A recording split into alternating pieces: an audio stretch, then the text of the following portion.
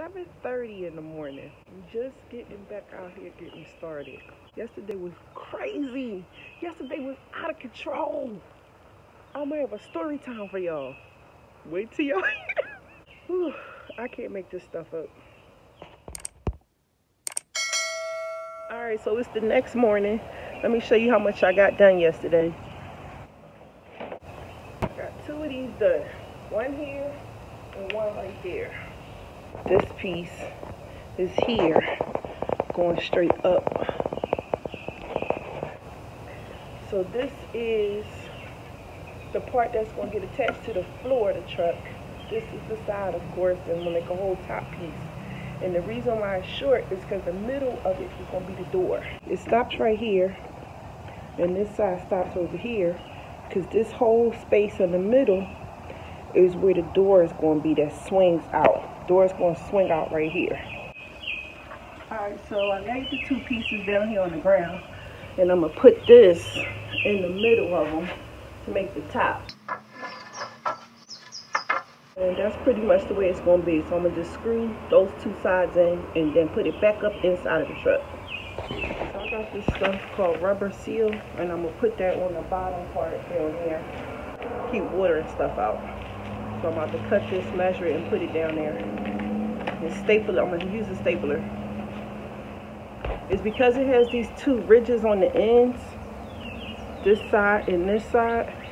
I cut one side off to make sure the water don't get stuck inside and it can flow back out from under the truck. So it's real easy. It's just rubber. Just cut one of these sides. Just cutting this side off right here. By looking like this, this kind of simulates what was already on the original door. So I'm still leaving this piece on because I'm thinking that if water does try to go in there, this piece will stop it from going in.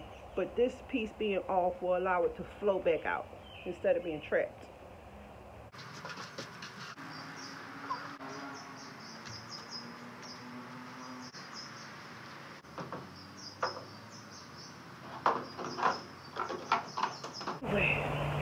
That took 9 minutes. I'm putting these panels on the front.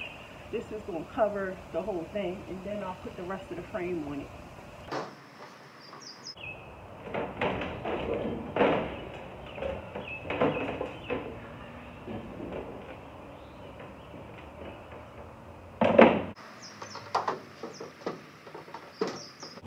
Do you see progress?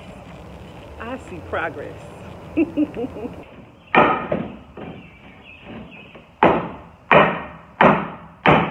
So I'm gonna use this bullet to attach that frame to the truck. So you take this 22 caliber bullet. It's made specifically for this device called a ramset. It's like the barrel of a gun. Stick this down in that little hole, down in there, like that. Close it up. Then you hit the back of this with a hammer like that. Hold it, bam! And this nail right here will fire into what you're trying to nail down. Y'all ready?